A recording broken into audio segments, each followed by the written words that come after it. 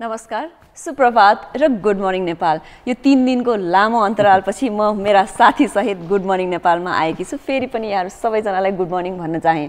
र आज बिहानको कुरा गर्नु पर्दा 5:17 सूर्योदय भएको थियो भने 7:02 सूर्यास्त हुनेछ। त्यसका साथसाथै आजको मौसम के कस्तो रहनेछ?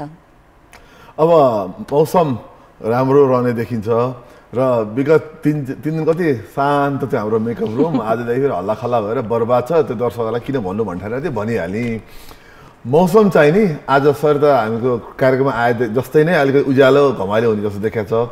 जबकि म र अशेष अलिक शान्त स्वभावको हुन्छौँ हामी नर्मली। र आज देशभरिको मौसमको कुरा गर्नुपर्दा सर त त्यसलाई इन्ट्रेस्टिङ लाग्ला।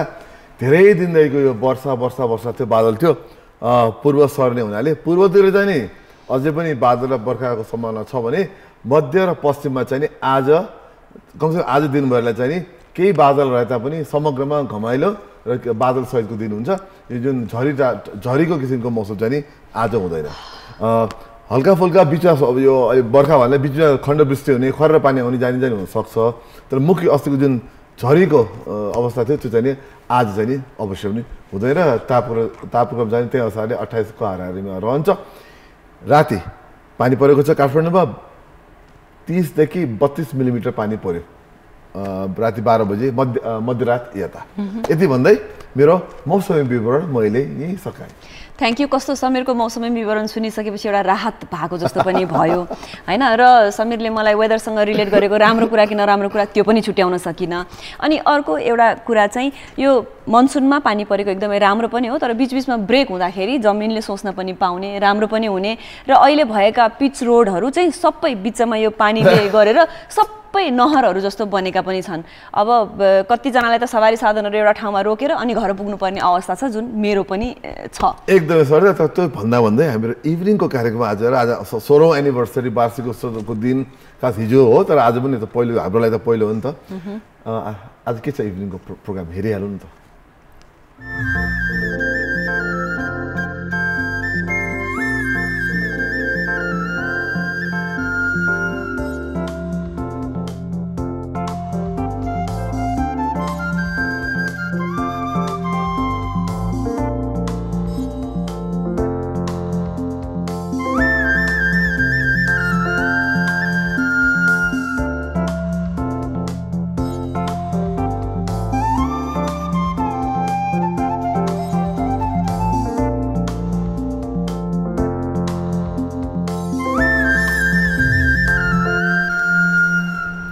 यी भए हाम्रा आज साँझका कार्यक्रमहरू। त्यसमध्ये पनि हाइलाइट चाहिँ 6:30 बजे लाइसेन्स टु ड्राइभ र 9 बजे फायर साइट हेर्न चाहिँ नबिर्सिनु होला। त्यस्तै गरेर आजको दिनको कुरा गर्नु पर्दाखेरि what day is it Samir? एकदम मलाई एकदमै लागु हुने रहेछ। विश्व युवा दक्षता दिवस। आफूलाई युवा भन्ने हुनाले मलाई त्यसले मेरो लागि लागु हुन्छ भन्ने मैले सोचेँ। तर सिरियसली बोल्नु पर्दा संसारका युवा शक्तिलाई चाहिँ दक्ष बनाउनको लागि यो दिन त्यसको लागि समर्पित गरिएको छ। र आज विश्व युवा दक्षता दिवस। जाँदै हैन हामी ब्रेकमा जानेछौँ। ब्रेक पछि हामी अतिथि लिएर आउने पनि छौँ। तिमीले कुरा पनि गरिहाल्यौ। आजको दिनको कुरा गर्नु पर्दा चाहिँ वैश्यकहरूलाई चाहिँ काम पाउन एकदमै सजिलो तर दक्ष युवाहरूलाई काम पाउन एकदमै गाह्रो भएको हुनाले पनि आजको दिनलाई फोकस गरिएको हो। दक्ष हुँदै पनि काम पाउन गाह्रो छ। अझ त्यसै माथि पनि महिला हो भने त अझै पनि काम पाउन गाह्रो छ। त्यसले चाहिँ यो अवेरनेस क्रिएट गरिएको हो। यो यति भन्दै हामी अहिले ब्रेकमा जानेछौँ। अगाडि जानु सरदार जहिले हतार्नुहुन्छ। तर हामीसँग आज एकदम महत्त्वपूर्ण गेस्ट हुनुहुन्छ। उहाँलाई चिनाइहाल्नु त्यसपछि हामी ब्रेक गर्छौँ। उहाँ हुनुहुन्छ आज Nepal academy of science and technology यानि कि NAST का अहिलेका VC डाक्टर सुनिल बाबु श्रेष्ठ।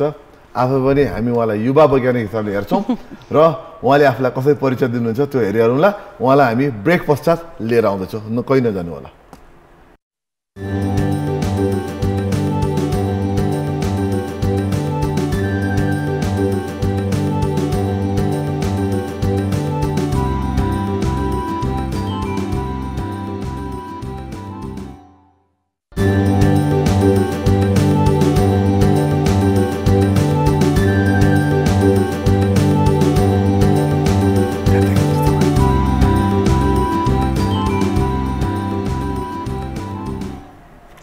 ब्रेकपछि यहाँलाई पुनः स्वागत छ गुड मर्निङ नेपालमा। हाम्रा अतिथि आज हामीसँग आइसक्नु भएको छ। उहाँ हुनुहुन्छ नेपाल विज्ञान तथा प्रविधि प्रतिष्ठानका उपकुलपति। यहाँलाई फेरि पनि हाम्रो कार्यक्रममा धेरै धेरै स्वागत छ। नमस्कार एन्ड गुड मर्निङ। मैले सोधिहालेँ, एकदम धेरै सुनेको पनि हो नास्ट भनेर, सुनि पनि राखिन्छ, समीरले पनि धेरै मेन्सन गरी पनि राखेको हुन्छ। नास्टले गर्छ के? नास्ट भनेको नेपालको विज्ञान र प्रविधिको विकास गर्नको लागि बनेको सबभन्दा एपेक्स बडी भन्छौँ हामी, होइन, उच्चतम तहको एउटा मुलुकको विज्ञान र प्रविधिको संस्था हो। अब यसले चारवटा, विशेष त यसको चारवटा, यो 1982 मा स्थापना भयो र 1992 मा चाहिँ यसलाई पार्लियामेन्टले स्ट्रेन्थेन गरेर अझ मजबुत बनाएको छ। यसको चारवटा उद्देश्य छ। पहिलो त नेपालमा जति पनि विज्ञान र प्रविधिको कुराहरू हुन्छ यसलाई चाहिँ विकास गर्ने, अझ यसलाई चाहिँ मजबुत बनाएर समृद्धि हासिल गर्नको लागि काम गर्ने भन्ने कुरा हो। र विज्ञान र प्रविधि क्षेत्रमा अन्य रिसर्चहरू पनि गर्ने, आवश्यक रिसर्चहरू पनि गर्ने।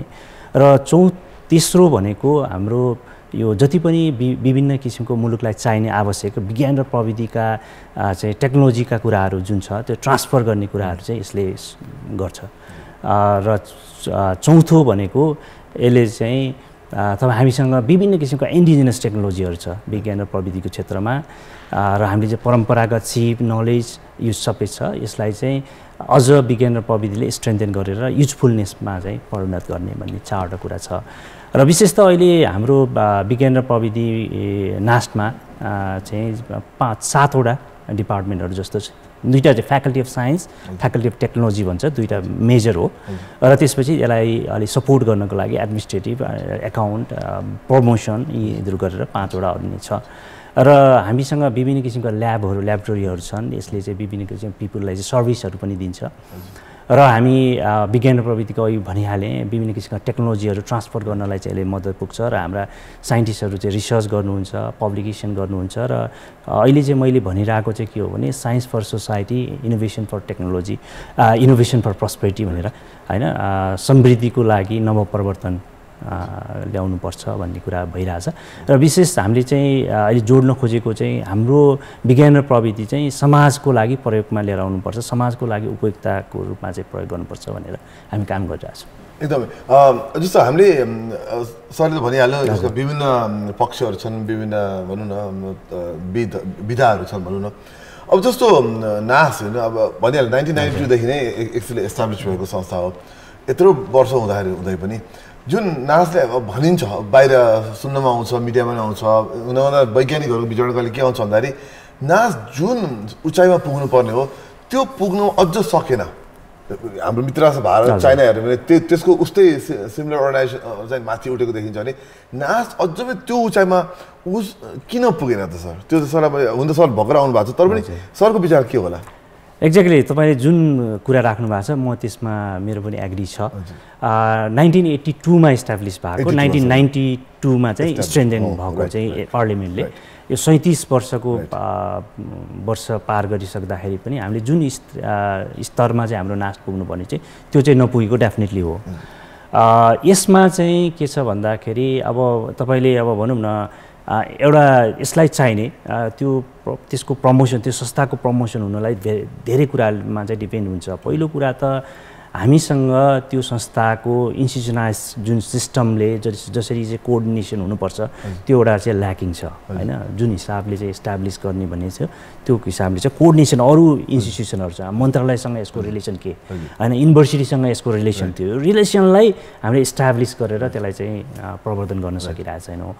अर्को भनेको इन्भेस्टमेन्ट, होइन, तपाईँको चाहिँ इन्भेस्टमेन्ट चाहिँ अब तपाईँ अब अहिले जिडिपीको 0.38% मात्र यो साइन्स एन्ड टेक्नोलोजीमा इन्भेस्टमेन्ट भइरहेछ, जबकि तपाईँको कोरियामा अहिले 4.5% को जिडिपीमा इन्भेस्ट गर्ने, जापानमा त्यस्तै इन्भेस्टमेन्ट 2.5 भन्दा बढी छ। चाहिँ हाम्रो इन्भेस्टमेन्ट पनि यो सेक्टरमा छैन, होइन। र अर्को एउटा चाहिँ नासले गर्नुपर्ने जस्तो यो त ट्याक्स पेयरको मनीबाट सञ्चालित संस्था हो, होइन।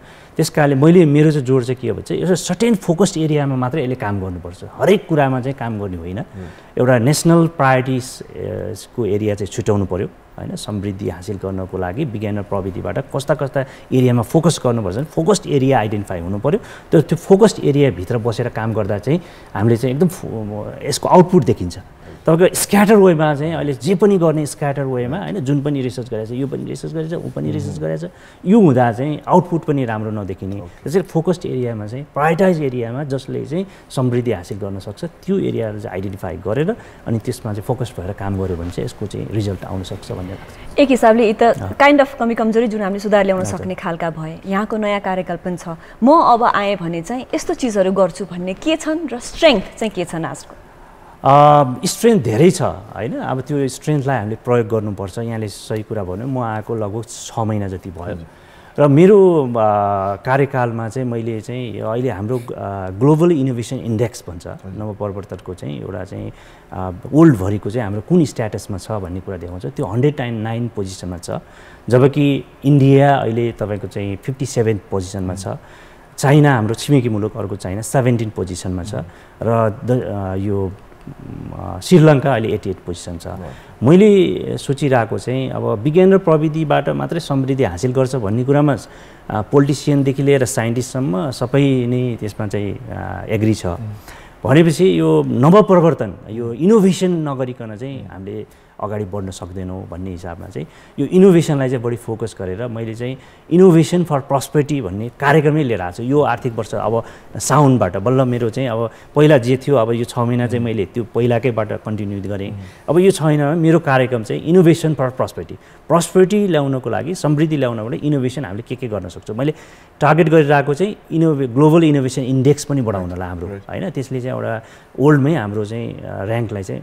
माथि गएको तल आएको सबै देखाउँछ त्यो भएर मैले एउटा फोकस गरिरहेको छु र मैले अहिले गरिरहेको चाहिँ अलमोस्ट त्यसको चाहिँ रिजल्ट आउन मात्रै बाँकी छ हैन त्यसको रिपोर्ट दुईटा कुरा गरिरहेको छु एउटा चाहिँ हामीसँग त यहाँले नास्ट भिजिट गर्नुभयो होला अवश्य हाम्रो डाक्टर साहब त गरिरहनु भएको छ मैले त्यहाँ चाहिँ के देखेँ भने हामीसँग जुन ल्यान्ड छ जुन इन्फ्रास्ट्रक्चर छ त्यसलाई नि भनेपछि अहिले यहाँले भन्नुभयो नि नास्ट जस्तो एफेक्ट्स बढी ओल्ड नेपालको त्यहाँ कोही व्यक्ति पुग्दाखेरि कोही महानुभाव त्यहाँ पुग्नु हुँदाखेरि एउटा फिलिङ आउनु पर्यो नयाँ हैन त्यसको चाहिँ गेटबाट पस्दादेखि नै त्यो स्मार्ट नास्ट भनेर अहिले चाहिँ मैले अहिले आइटीको जमाना हैन यो स्मार्ट नास्टको चाहिँ एउटा कुराहरू लिएर आइरहेको छु ताकि त्यहाँ जाँदाखेरि मान्छेले एउटा फिलिङ गरोस् साइन्स एन्ड टेक्नोलोजीका कुराहरू चाहिँ त्यहाँ अब्जर्भ गर्न पाओस् है अनि हामीले चाहिँ त्यो अहिले जुन ल्यान्डलाई चाहिँ मास्टर प्लानिङ गरेर अब त्यसलाई चाहिँ साइन्स टेक्नोलोजी एन्ड अब पार्क भने अलिक ठुलो भयो त्यो एरिया त छैन हामी एउटा गार्डन ताकि हामी सोलरबाट चाहिँ कसरी चाहिँ हामीले इलेक्ट्रिसिटी त्यहाँ युजफुलनेस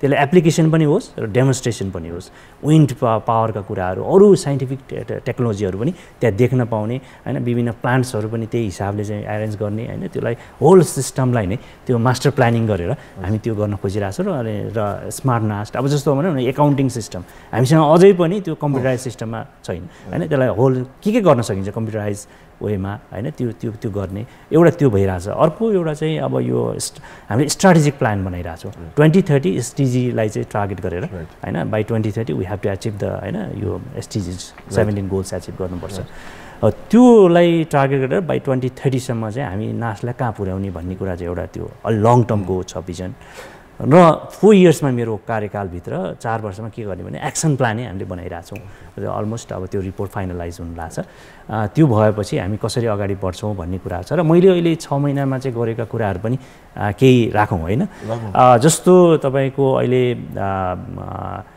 विज्ञान मैले भने साइन्स फर सोसाइटी होइन सोसाइटीको लागि हुनुपर्छ हाम्रो वैज्ञानिकहरूले के गरिरहनु भएको छ त त्यो चाहिँ समाजसँग जोडिनु पर्यो वैज्ञानिकहरूलाई चिन्नु पर्यो हैन त्यो पिपुलबाट पनि त्यसमा फिडब्याक आउनु पर्यो तपाईँहरूको यो रिसर्च भइदियो भने हामीलाई सहज हुन्छ हाम्रो जीवन भन्ने कुरा यो हामीले केही समय अगाडि साइन्स स्ट्रिट फेयर गऱ्यौँ ताकि हामीले गरेका कुराहरू अरू संस्थाहरूसँग मिलेर विज्ञानमा के भइरहेछ त भनेर जनमानसमा त्यो बुझोस् र जनमानसबाट त्यो फिडब्याक आएर साइन्टिस्टहरूले त्यही अनुसार चाहिँ काम गरोस् भनेर केही समय अगाडि त्यो गरेका थियौँ र अर्को हामीले अहिले गरिरहेको चाहिँ के हो भन्दाखेरि यो जुन चाहिँ तपाईँले चाहिँ अहिले देख्नुहुन्छ साइन्स रिसर्च भनेको काठमाडौँमा मात्र केही व्यक्तिलाई पब्लिकेसन जर्नलहरूमा पब्लिस गर्ने भन्ने कुराहरू होइन कस्तो पेपरमा पब्लिस गर्नुपर्छ के गर्नुपर्छ साइन्टिफिक राइटिङ भने के हो भनेर हामीले बाहिर पनि त्यो ट्रेनिङहरू दिइरहेको छौँ र साथसाथै अब हामीले स्टार्ट गर्न लागेको चाहिँ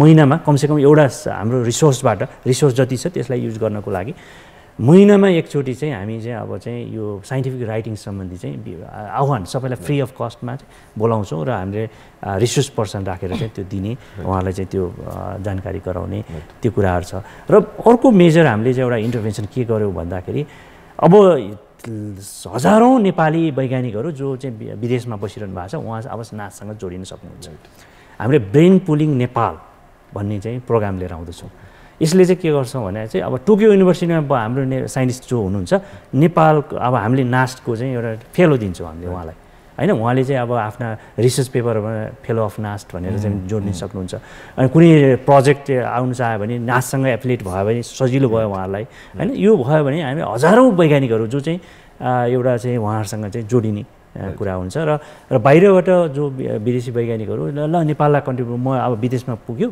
अब म नेपाललाई कन्ट्रिब्युट गर्न चाहन्छु भनेर नि उहाँहरूलाई पनि स्पेस दिने फिजिकल्ली प्रेजेन्स भएर पनि उहाँले कन्ट्रिब्युट गर्न चाहने एउटा स्पेस हामीले चाहिँ ब्रेन पुलिङ नेपाल चाहिँ हामीले ल्याउँदै एकदमै महत्त्वपूर्ण हाम्रो गेस्ट हाम्रो दर्शकहरू संसारमा विभिन्न ठाउँ छरेर हेर्नु भएको हुन्छ हामीलाई र उहाँहरूलाई पनि तपाईँले भने जस्तै यदि हामीले तपाईँहरू चाहनुहुन्छ तपाईँ वैज्ञानिक हुनुहुन्छ र नेपालसँग जोडिन चाहनुहुन्छ भने नास्टलाई सम्पर्क गर्नुहोला एउटा कुरा सोध्नु मलाई हजुर नास्टमा यो हामीले प्राज्ञिक एउटा हामीले प्राज्ञहरूको एउटा सञ्जाल पनि राखेको छ हामीले एकाडेमिसियन्स भनेर त्यसको भूमिका कतिको इफेक्टिभ छ त नास्टलाई तपाईँहरूलाई सुझाव दिनुको लागि अब यसरी अगाडि जानुपर्छ भनेर किन विज्ञहरू त अब विज्ञको त रोल त त्यही हो अब विज्ञ राखेको त प्राज्ञ राखेको त धेरै भइसक्यो हजुर उहाँको रोल पनि अलिकति सशक्त बनाउनको लागि तपाईँको त्यसमा केही प्लान छ कि छैन त एकदम I fully agree with you होइन यसमा के छ भन्दाखेरि प्राज्ञज्यूहरू जुन प्राज्ञ सहप्राज्ञ हाम्रो प्राज्ञ र सहप्राज्ञ भन्ने हुन्छ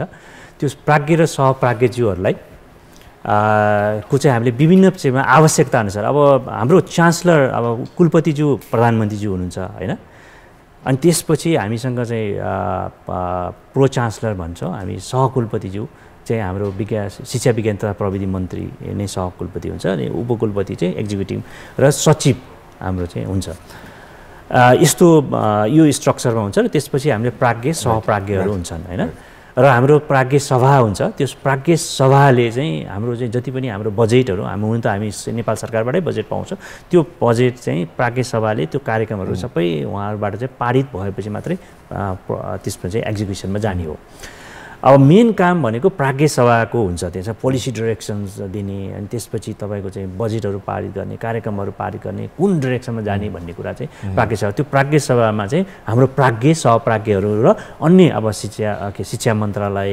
अर्थ मन्त्रालय प्रोफेसनल सोसाइटीबाट चाहिँ प्रतिनिधि हुन्छ होइन इन्डस्ट्रीबाट चाहिँ प्रतिनिधि हुन्छ त्यो प्राज्ञ सभामा त्यो भनेपछि त्यो मेजर हाम्रो त्यो बडी भनेको त्यो हुन्छ र यहाँले भन्नुभएको जस्तै अब अरू प्राज्ञ अरू बेलामा चाहिँ प्राज्ञ सहप्राज्ञको के रोल हुन्छ भन्दाखेरि हामीलाई आवश्यक पर्दाखेरि विभिन्न किसिमको समिति अब जस्तो तपाईँले अहिले मैले ब्रेन पुलिङ नेपाल भन्ने भने हामी चाहिँ के गर्छौँ हाम्रो चलन चाहिँ हाम्रो चलन चाहिँ के हो भने प्राज्ञज्यूको अध्यक्ष एकजना प्राज्ञज्यू अथवा 2-3जना पनि प्राज्ञ हुन सक्नुहुन्छ उहाँको अध्यक्षतामा अरू विशेषज्ञहरू पनि राखेर हाम्रा साइन्टिस्टहरू अनि आवश्यक अनुसार त्यो कमिटीले चाहिँ अनि त्यो फाइनल गर्छ कार्यविधि अब हामी त कार्यविधि अनुसार जान्छौँ ब्रेन पुलिङ नेपाल भनेको कार्यविधि बन्यो त्यो कार्यविधि अनुसार अनि हामी एक्जिक्युसनमा जान्छौँ यस्ता विभिन्न किसिमको आवश्यक पर्ने उसमा चाहिँ हामीले प्राज्ञज्यूहरूलाई प्रयोगमा ल्याउँछ उहाँहरूको सजेसनहरू चाहिँ प्राज्ञ बैठक भन्छौँ प्राज्ञ सभा बाहेक पनि प्राज्ञ बैठक भनेर हामीसँग विभिन्न किसिमको चाहिँ हामीलाई कुनै अप्ठ्यारो पर्दाखेरि हामीसँग कुनै अरू कार्यक्रम नयाँ कार्यक्रम आउँदाखेरि त्यो हिसाबले हामी जाने